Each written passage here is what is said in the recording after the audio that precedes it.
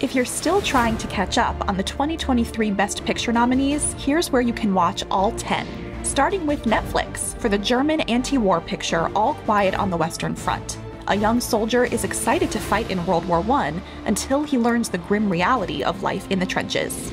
Oh, and you may have heard of this one.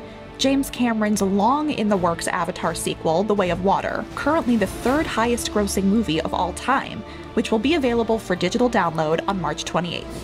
Over on HBO Max, you can watch Colin Farrell and Brendan Gleeson play lifelong friends in The Banshees of Inisherin, but one of them abruptly ends the relationship, leading to dire consequences. I just don't like you no more.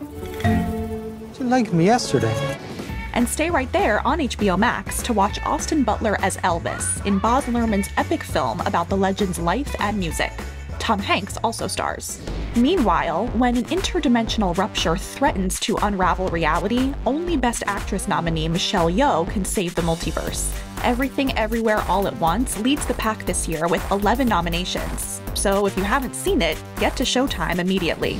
Steven Spielberg's semi-autobiographical The Fabelmans focuses on a young man's love of film. You can rent or buy it on Amazon's Prime Video and other video-on-demand services. Cate Blanchett picked up a Best Actress nomination for playing Lydia Tarr in the story of the fictional composer and conductor. You can stream Tarr now on Peacock. 36 years later, we got a Top Gun sequel that somehow lived up to the hype. Paramount Plus is where you can hang on for dear life with Tom Cruise in Top Gun Maverick.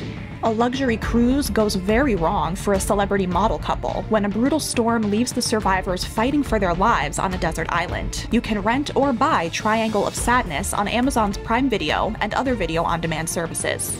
And finally, Sarah Polley wrote and directed Women Talking, based on a novel about women in an isolated religious community who struggle with their faith amid a brutal reality. You can rent or buy the film on Amazon's Prime Video and other video-on-demand services.